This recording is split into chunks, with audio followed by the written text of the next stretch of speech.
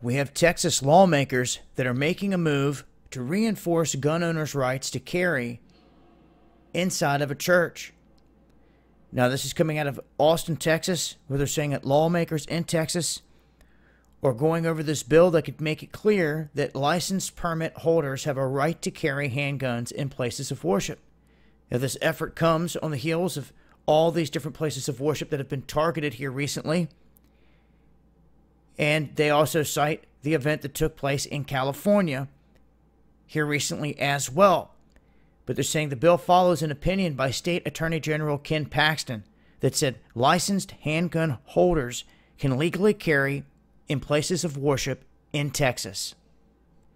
Paxton goes on to say that places of worship must give oral or written notice prohibiting weapons on their property to restrict that.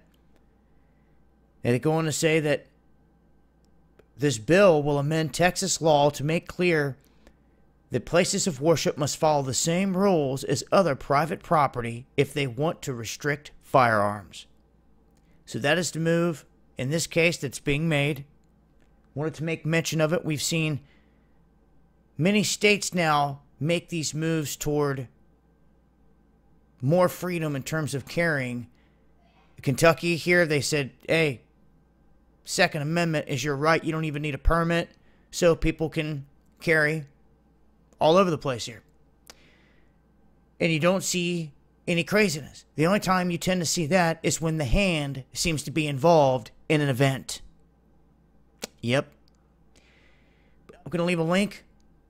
Make sure to follow me on Twitter for more. It's been Dabu7. Eyes open.